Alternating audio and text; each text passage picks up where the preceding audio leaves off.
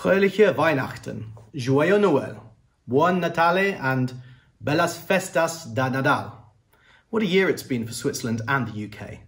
Switzerland celebrated the 175th anniversary of its federal constitution and the values which have united and shaped its modern democracy.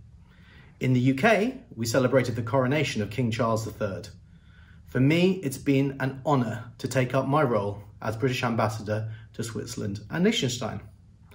Since my arrival in January, I've been really grateful for the warm welcome I've received from friends and partners in Switzerland and the British community. I look forward to deepening our relations still further next year.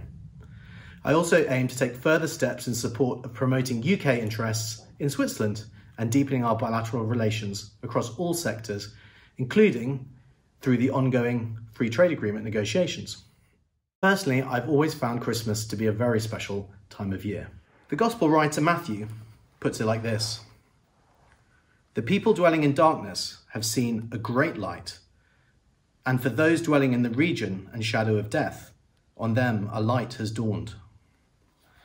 Perhaps the reason that this speaks to me is because of the theme of light in the darkness.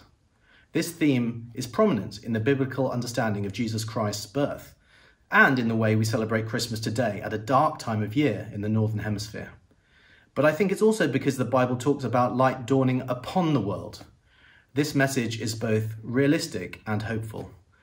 That spirit of realism and hope also characterises the spirit in which I see the UK-Switzerland relationship developing, particularly as we tackle shared challenges together.